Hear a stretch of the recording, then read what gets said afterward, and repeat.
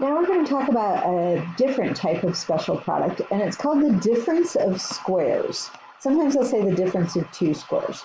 And so a unique thing happens when you have a binomial like a plus b, and then you multiply it times a minus b, something unique happens. A times a is a squared, and then a times a negative b is negative ab, and then b times a is positive ab, and then b times a negative b is negative b squared.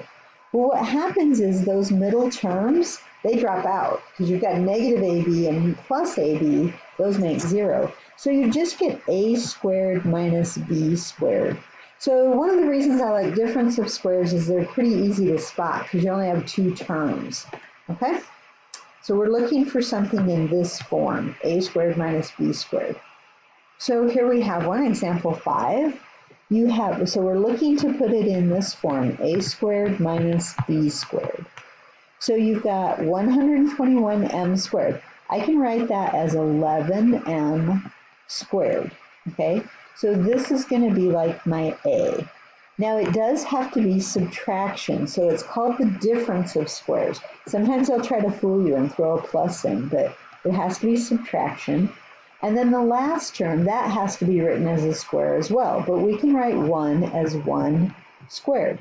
So my b is going to be 1. So I have my a and I have my b. It fits the form a squared minus b squared, and it's going to factor into one will be a plus b, and the other will be a minus b. I usually put the plus one first, but it doesn't really matter. Okay, so in my answer, oops, sorry about that.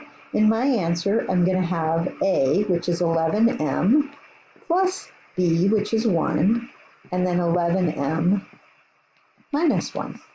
And you can check that with FOIL, but that's how it's going to factor. So you get one with a plus and one with a minus, all right?